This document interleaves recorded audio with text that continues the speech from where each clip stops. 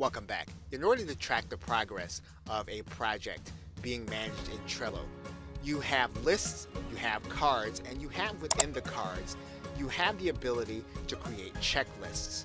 Now again, the checklists don't have due dates associated with each task that is going to be completed. Therefore, you want to make sure that the checklist goes into the completion of a task that is going to be tracked on the outside of the card visually. As you'll see, there is a task, date, and then there is the completion of the components of that date. So you can track your progress through the subtask, and you should also track your progress through the due date. And when you click this due date, it's actually going to show on the front of the card as being completed.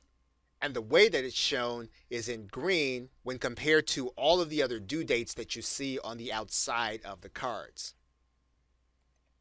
So the question is now, if all of the tasks are completed and all of the subtasks are completed, how then can you manage this list of cards visually?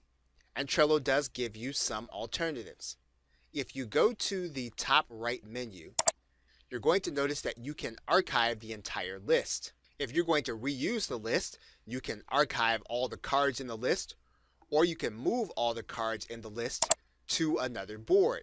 For example, if you want to keep a list called completed steps and tasks, you can move those cards into a list similar to that one. Another way to visually track your progress is to use the stickers inside of the menu.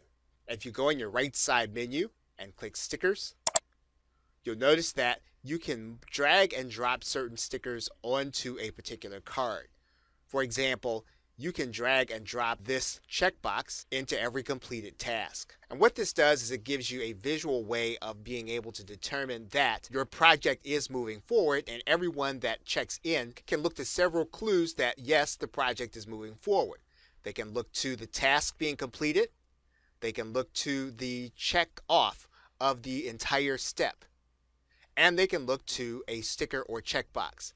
And all of this can be administered by your team admin or you as the leader of the project.